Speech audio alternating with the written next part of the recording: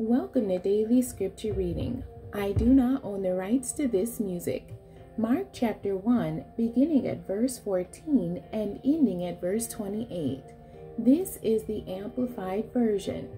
Jesus preaches in Galilee. Now, after John the Baptist was arrested and taken into custody, Jesus went to Galilee, preaching the good news of the kingdom of God, and saying, "The appointed period of time is fulfilled, and the kingdom of God is at hand. Repent, change your inner self, your old way of thinking.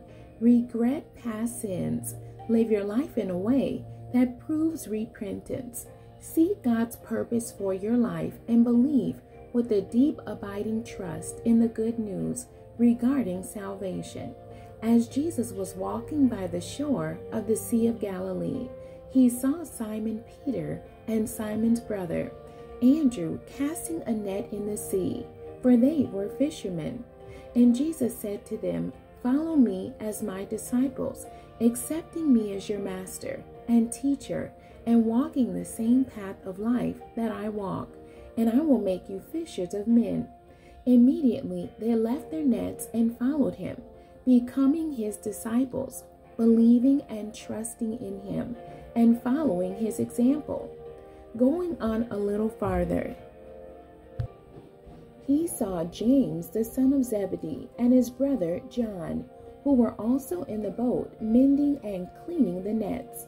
Immediately Jesus called to them, and they left their father Zebedee in the boat with the hired workers, and went away to follow him, becoming his disciples, believing and trusting in him, and following his example.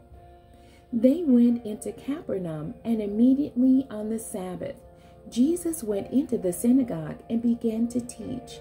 They were completely amazed at his teaching, because he was teaching them as one having God-given authority, and not as the scribes. Just then there was a man in their synagogue with an unclean spirit, and he cried out terribly from the depths of his throat, saying, "What business do you have with us, Jesus of Nazareth? Have you come to destroy us? I know who you are, the Holy One of God." Jesus rebuked him, saying, "Be quiet, muzzled, silence, and come out of him."